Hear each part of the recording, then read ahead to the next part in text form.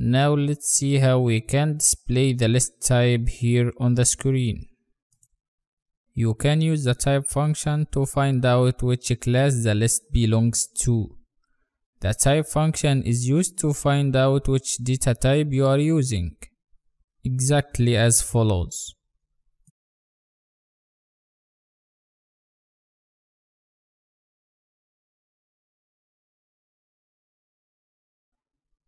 The list constructor.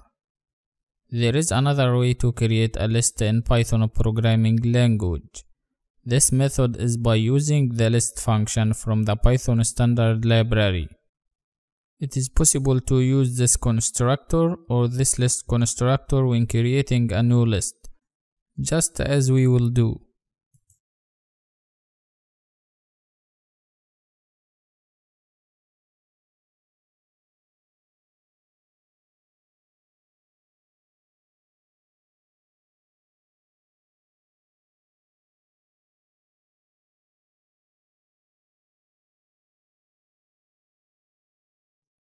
Okay, list items are indexed, and you can access them by referring to the index number. And counting inside the list, as you know, starts from the number 0. The first item has index 0, the second item has index 1, and so on.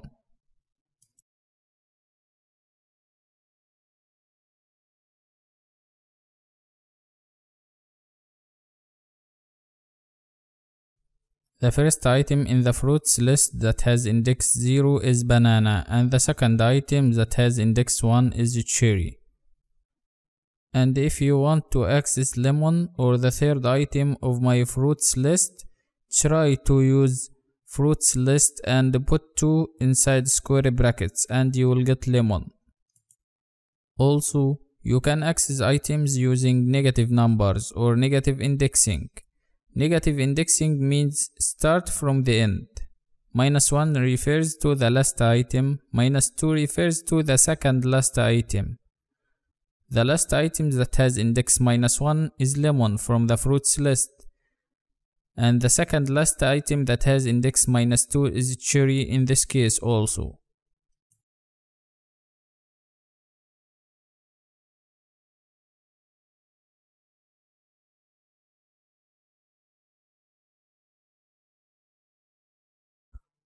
Also, you can specify a range of indexes by specifying where to start and where to end the range. When specifying a range, the return value will be a new list with the specified items. For instance,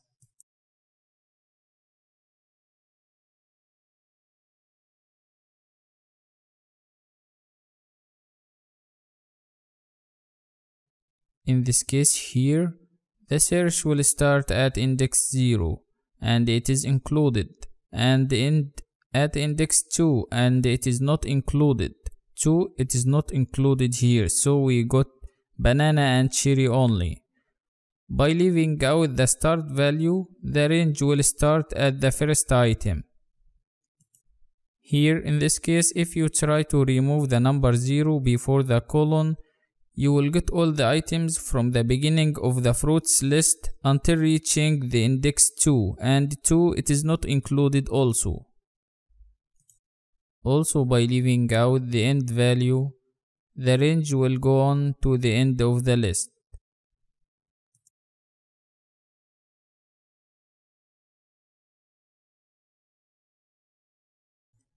As you can see here, we have printed all the elements starting from the second element that has index 1.